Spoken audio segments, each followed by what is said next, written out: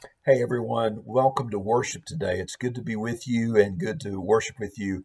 I am at the parsonage and recording this. There was a little bit of sleet and I just didn't want to get stuck at the church, so I'm recording this from home. And I know that'll be okay with you because you're here to worship, not necessarily focus on where I am. But I'm here to help you grow closer to the love of God in Christ in these moments. And I'm glad you're worshiping with us today. Hey, one of the things that's going to be happening, and we'll continue to send these out daily messages about the Lenten bags. We're going to give you a bag that has some helpful tools to get through the Lenten season. One of those will be a sticker. It's in the bag. It'll have a Lenten cross on it or an Ash Wednesday cross. Instead of us being able to put the sign of the cross on your forehead, you can do that virtually, as I'll lead you in a virtual Ash Wednesday service. But you can have this sticker and you can wear it, and it'd be great if you post a picture of that on your social media site or just send me a picture. And that'll be a great way to mark yourself as a follower of Christ and enter into the season of Lent. There'll be some other things in it, some communion cups where we'll celebrate communion together, a devotional booklet, and one specifically for kids, those of you who are with children. Also a palm cross, and just some other things in there that hopefully be helpful to you as we go through the Lenten season. We're also getting ready to sign people up for our prayer vigil that'll be on Maundy Thursday. So all those things are coming up. So just stay tuned for the emails and see the announcements in the weekly newsletter so we can make sure we can stay connected. You know, we're so close to having a vaccine for everybody. It's going to take a little time, more time than we want, but we're getting there. And we want to continue to be safe, do everything we can to keep each other safe, but also stay connected. And one of the ways we can do that is enter into the season of Lent. Ash Wednesday is the beginning, February 17th. And we just want to give you some tools and ways we can stay connected together during Lent. So look for the information about picking up your Lenten toolkit bag, and we can keep connected to one another. There are a lot of good things happening, and appreciate everybody who's working hard at the church to make things happen, the staff, the volunteers, the leaders, the officers of the church. Next week, Dwayne's going to be preaching, and I hope you'll tune in as well. And just thank you for worshiping with us today. Let's have an opening prayer. Lord, thank you for today. Thank you for worship, and thank you for being here and just being a part of your work at Chapelwood, Lord, is a blessing. And I pray for each person listening today. May they experience your grace and your goodness, the greatness of who you are in this worship moment. Thank you for everybody who's made this possible. And may we be a blessing as we lead worship today. We pray it in Jesus' name. Amen.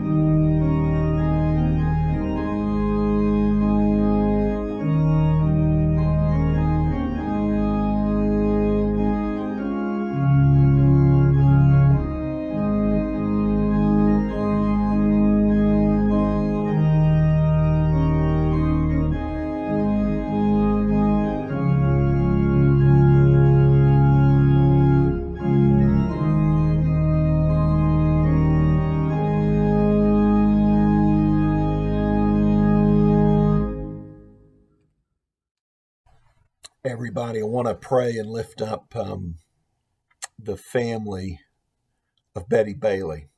Betty passed away this past week, and of course, her memorial service will be at a later date when things are a little safer. But please keep children and family in your prayers as we remember Betty. She did a lot for the church and the community, and we just really want to pray for the family and lift them up. And we're grateful to God for Betty's faithfulness throughout her years. The later years were difficult for her, but we thank the Lord for the many years, all her life, as she was faithful to Jesus. We continue to pray for Doc Erickson, too, and the loss of Shirley. Difficult time to lose a loved one, and we are grateful. We know where Shirley is, and of course, but that's still hard for the family who's here. So we lift them up today in our prayers as well. There are many on your prayer list. I hope you'll take a look at that and keep all of those in your prayers today. Let's bow our heads. Dear Lord, as we come to you this morning, we thank you for the blessings of being able to worship, even if it's online. It's good to be in a fellowship, a part of a family, where we're marked by the love of Christ in our lives. We thank you, Lord, for watching over us and guiding us as a church family. We thank you for vaccines and medical professionals, people who lead, people who serve, people who are on the front lines and doing so much to protect us and help us be well. We lift up to you, Lord, the people we've named, those on our hearts today. There are so many who are hurting. Father, forgive us where we've fallen short. We've committed sins and not done what you've called us to do. Forgive us and make us new. Thank you, Father, for this day. Help us not to take advantage of your grace, but to understand how life-changing it really can be. We're grateful, Lord, for each other, for the church family, for the broader church family around the world. We pray for this world and its hurts and pains, and we ask, Lord, that you help us and heal our land and heal this world, and may we grow closer to one another and closer to you. We're so grateful. Lord, we're grateful to be your people, to be marked by you as people who are on the way, who are part of the truth and the light and love of Jesus Christ. We remember him today. We join together saying the words that he has taught us to pray. Our Father, who art in heaven, hallowed be thy name. Thy kingdom come, thy will be done, on earth as it is in heaven. Give us this day our daily bread, and forgive us our trespasses, as we forgive those who trespass against us. And lead us not into temptation, but deliver us from evil. For thine is the kingdom, and the power, and the glory forever. Amen. Hey everyone, I'm at the parsonage tonight. I was going to record the sermon at the church. A little bit of sleet out there. Just wanted to be 100% sure I didn't get trapped at the church tonight. So I wanted to record here at the parsonage. Thank you for being here. It's Sunday morning now when you hear this, February 7th, and I'm glad you're worshiping with us today. I want to share with you some more of the story of Abram, and this is specifically the story of Abram becoming Abraham when God called him and let him know he would be a father of many.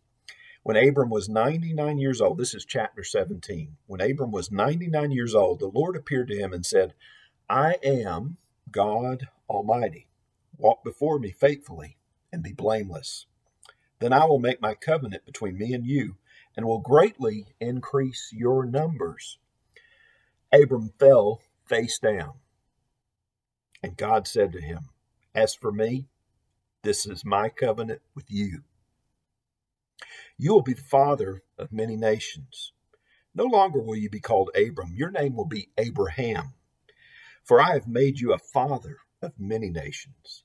I will make you very fruitful. I will make nations of you, and kings will come from you. I will establish my covenant as an everlasting covenant between me and you and your descendants after you for the generations to come, to be your God and the God of your descendants after you. The whole land of Canaan, where you now reside as a foreigner, I will give as an everlasting possession to you and your descendants after you, and I will be their God. This is the word of God for God's people. Thanks be to God. I wonder about Abram if he was ready to change his business card from Abram to Abraham. You know how easy it is for us now to change out something like stationery or business cards. We can order what we need just like that. But Abram, I wonder what he thought. We read last week about Hagar and how she experienced God calling her, and she claimed that he was El Roi, the God who sees, Elroi. In this passage, we hear about God being El Shaddai, the great God, God Almighty.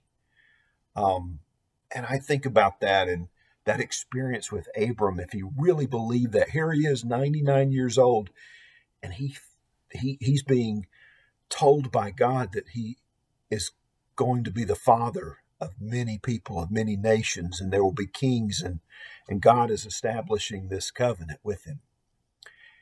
And yet he understands the importance of this moment. He understands what God is up to, and he's not sure about it all, and he's not really ready for it, but he remains faithful. I think about things we like. As we age, we become loyal to certain products. I like a certain kind of coffee, community coffee. In fact, I've got it in my hand right here. See that? Community coffee. I like that coffee. I don't know why. I tried it once. I liked it. I stay with it. I drink it all the time. Some people like Folgers. Some people like Starbucks coffee. Some people like Jittery. There's just all kinds of different coffees. But as you age, sometimes you get loyal to a certain brand.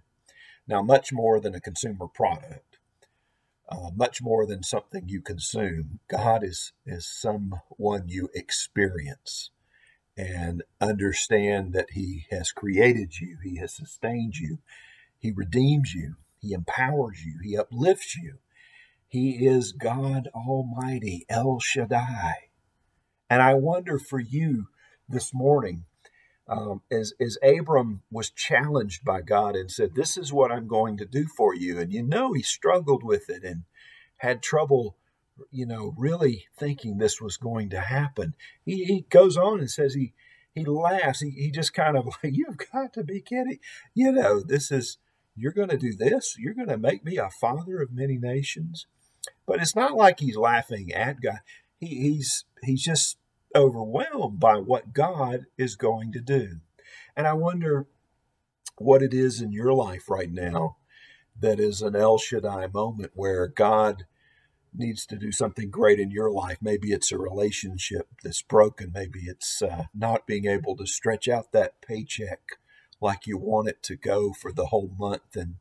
And maybe it's a wayward child. Maybe it's a strained friendship. No matter what it is, what is it that only God can help you with? You've tried it all on your own and you just can't make it on your own. This story goes on and talks about circumcision and talks about the mark of young men on their 8th day being circumcised, and that's how they will know that they're His people. And in so many ways, we now symbolize the mark of those who profess Christ and those who are part of the Christian family as people who are baptized. One of the saddest things to me about the pandemic has been, of course, not being able to see everybody all the time, not being able to be with people you want to be with, especially when they're hurting. But not having baptisms, that's been a tough thing because we have to distance ourselves and remain safe. And I think about that a lot. Baptisms are really special, and I look forward to the day when we're able to get back together and perform some of those sacraments of baptism. Because something amazing is experienced at baptism. The person being baptized has a mark on them, a symbol on them that they are loved by God, They are created in his image. They are a person of worth. They are a person who has received the grace, and God is working in their heart, and we celebrate that. Those of us and those who are part of our family of faith, who are believers, those who are baptized into the faith, they are important, and we want to get back to where we can celebrate that mark, that distinction of who we are, whose we are, of God's people. I look forward to that day. All of us are given a challenge to understand that God is truly great. And we need to look to him now in these difficult times and say, God, I cannot handle this on my own. Only the greatness, the goodness of God can change this situation, can make a real difference. So we come to a table of communion today, accepting what has been done for us, the one who has become our Redeemer, our Lord, our Savior, Jesus Christ, the one who made the relationship right with us, between us and God. We come receiving his body and his blood, and knowing that we're loved despite the challenges of the times and the difficulties of these days. We know we're loved by Jesus Christ. And I pray that for you, that you would receive these elements, and in your home or wherever you're watching today, just know that there is a greatness and a goodness of God who was faithful to Abraham, who was faithful to Sarah, who continues to be faithful to his people today. He's always with us no matter what we're going through. He's with the church. He's with us today, and he will be with you as you receive the body and blood of Christ. Let's bow our heads in prayer. Lord, thank you for these moments to come together and remember what has been done for us in Christ. We are so grateful for the greatness and goodness of your love. Help us, Lord, to believe. Lead us through these days. May we know of your grace as we receive again the body and blood of Christ. We thank you and we pray in Jesus' name. Amen. God bless you. We'll receive the elements in just a moment. At this time, prepare to receive the elements of Holy Communion. On the night in which he gave himself up for us, he took bread, he gave thanks to you. He broke the bread and gave it to his disciples and said, "Take, eat, this is my body, which is given for you. Do this in remembrance of me." And when the supper was over, he took the cup, and he gave thanks to you. And he gave it to his disciples and said, "Drink from this, all of you. This is my blood of the new covenant, poured out for you and for many for the forgiveness of sins. Do this as often as you drink it in remembrance of me." So remember what Christ has done for you, and offer yourself in praise and thanksgiving as a holy and living sacrifice. Remember that Christ has died, Christ is risen, and Christ will come again. We pray for God to pour out his Holy Spirit on those listening to this service and on the gifts of bread and wine. Make them be for us the body and blood of Christ, that we may be for the world the body of Christ, redeemed by his blood. By your Spirit, make us one with Christ and one with each other, and one in ministry to all the world, until Christ comes in final victory and we feast at his heavenly banquet. Through your Son, Jesus Christ, with the Holy Spirit in your holy church, all honor and glory is yours, Almighty Father, now and forever. The body of Christ, broken for you.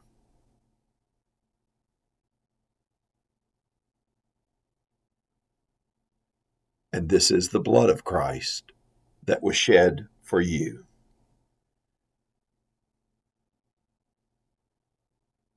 Eternal God, We give you thanks for this holy mystery in which you have given yourself to us.